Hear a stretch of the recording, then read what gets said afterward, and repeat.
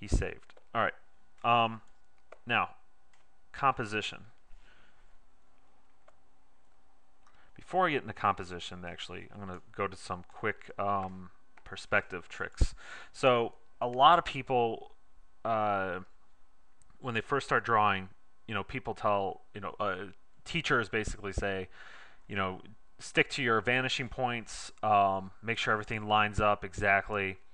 Reality of it is, yes, you should have those things, but you don't have to follow it exactly. I mean, like, if you sat there and like tried to do the perspective lines for every single window in a building, you're never going to finish your drawing. So, I think it was Todd McFarlane giving a podcast on this stuff where he ran into um, George Perez, and George Perez, when Todd McFarlane was first starting out, he goes, "Oh my God, you're drawing in every single perspective line." He's like, "Well, what else should I do?"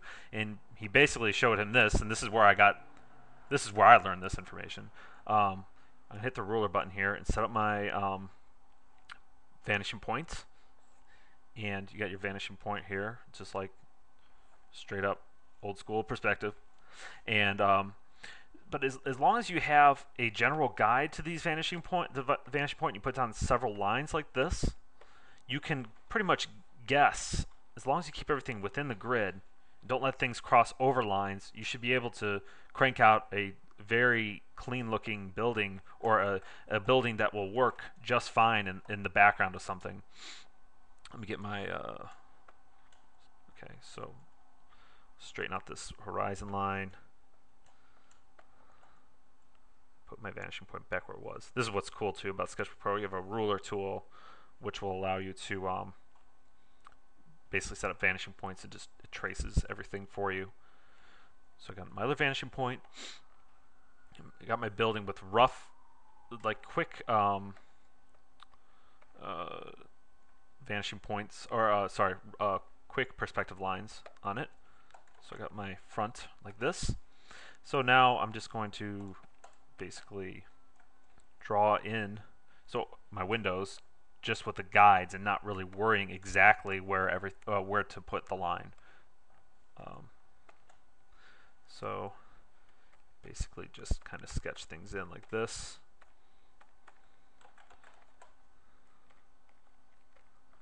And of course, if you're drawing if like the main focus of the image is going to be a building, then you probably want to use a ruler. But here, as you can see, I'm just basically roughing in where I think things should go according to the lines I put down.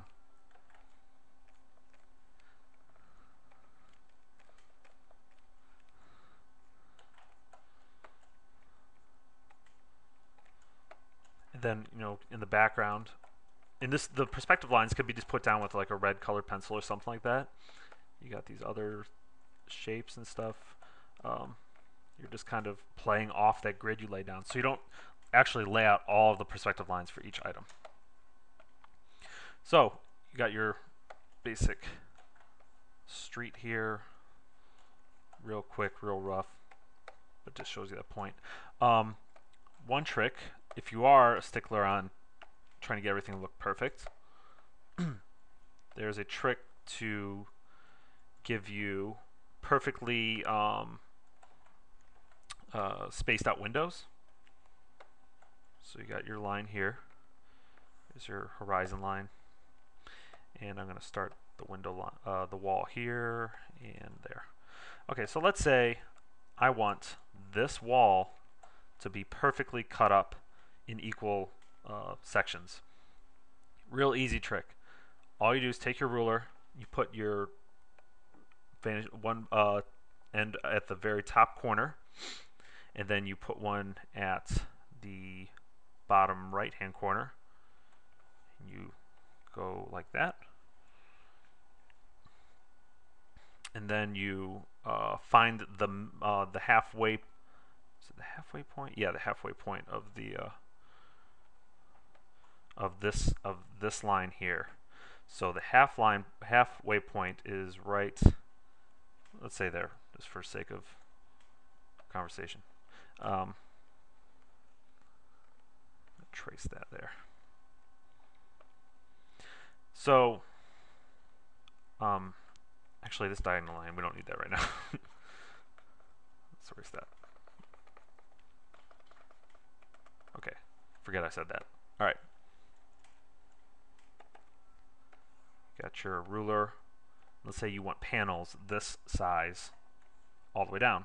All you do is take the ruler on the upper right hand corner, and then you intersect this point right here that you made. So basically you have your wall, and then you have the halfway point which goes down to the same perspective line. You draw an angled line to bisect that spot where you want your panel to be, and then you do it again, and then you just repeat that process. So I'm going to put the point up to the upper left hand corner and then bisect the new halfway line. You got a new spot there. There's another wall. And you just do it again, and then your wall is going to be perfectly broken up into the same size panels.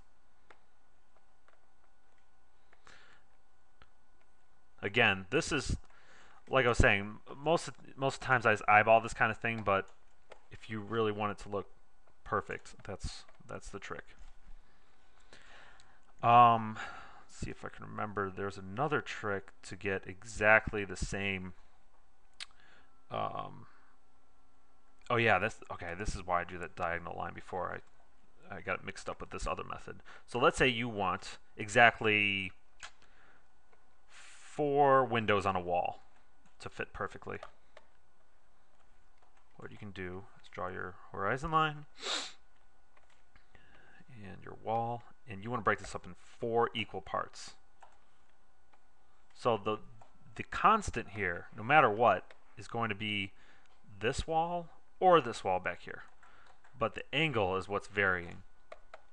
So with a ruler, and I don't have a ruler on this machine, so I'm going to eyeball it. Go break it up in so with a ruler you would notch out exactly. This looks about like 4 sections here. 1, 2, 3, 4. Okay. So then once you have that rulered out, you're going to draw the lines going down like this to the vanishing point. And this is why I did that diagonal before, and this is where I messed up. You want to take a diagonal from the upper left hand corner to the bottom right, draw it in there, and then you just, wherever that line intersects those latitude lines, you draw a vertical line, and you have 4 perfect walls. Alright, so we have these different perspective techniques down. Some of the do's and don'ts that I got told from editors and things like that, teachers, you name it, were some look out for awkward tangents. So I think this is really important when you're coming up with a composition. Let's bring back Bird Slug. All right, here's Bird Slug. Okay, we're going to shrink him down a little bit. And let's say we want to put him in a frame. So I'm going to draw a frame. What is that? Oh. Alright, so I'm going to draw a frame on a different layer. And let's say this is a comic book, or let's say this is just a page. Things to look out for is, let's say it's your character.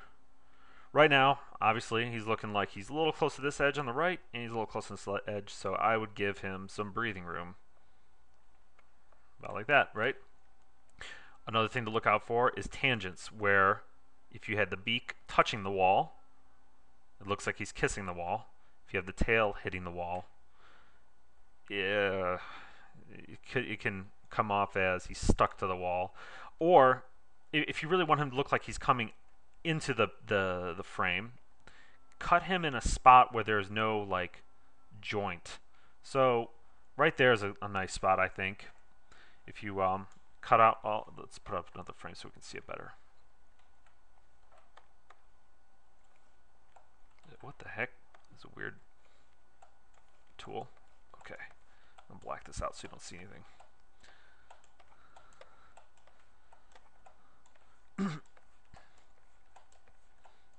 There we go. So he's being cut at a spot where there's no joint, basically, is what I'm saying. An example, a better way to kind of describe this is with a human character. So let's make a real quick human character. So if I got a person here, and he's waving.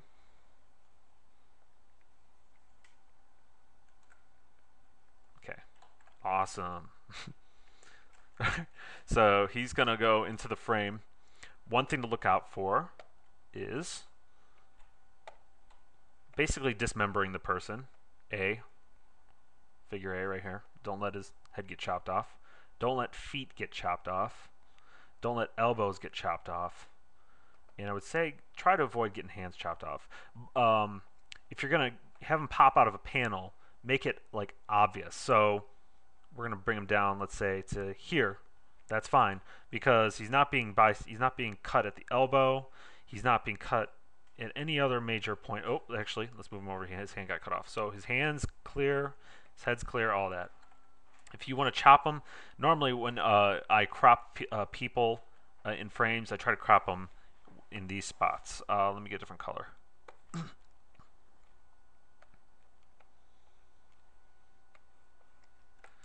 Alright, so I try to crop him here, here, not at the knee, but like here or here. There's good. And here's good. But like I said, avoid watching the avoid cropping at the joints. So let's take this guy and do all the red. And let's put him in a composition with the slug. One thing that helps to make a powerful composition is foreground, middle ground, and background.